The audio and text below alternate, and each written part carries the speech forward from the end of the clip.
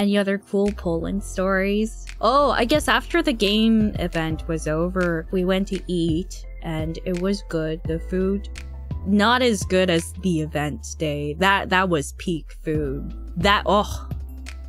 So many options. But then the last one was okay. But then, you know, I was there for drinks. Oh, right!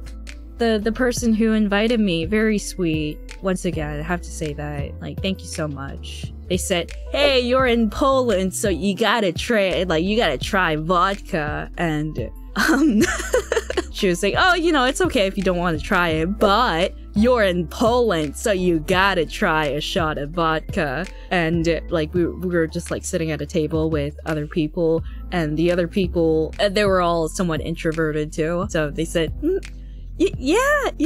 And then after she left to grab the bottle, one of them said, well, I can't believe that even at this age we're getting peer pressure. I thought that was pretty funny, but we had a good time, and then we did a little kampai and then drank. It was like legit fire down my throat. Dude, I was swallowing flame. I don't even know what that was. It was like, what, like, yeah, 40%? Yeah, maybe. Yeah, and then immediately after I drank it, my face was feeling so flushed.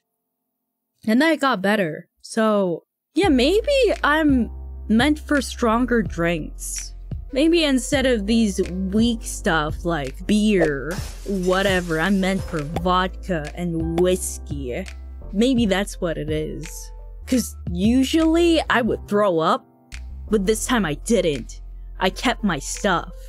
I think it's a sign. Did you have food with it? There wasn't much food. I had just one slice of beef and some fish. That was basically it.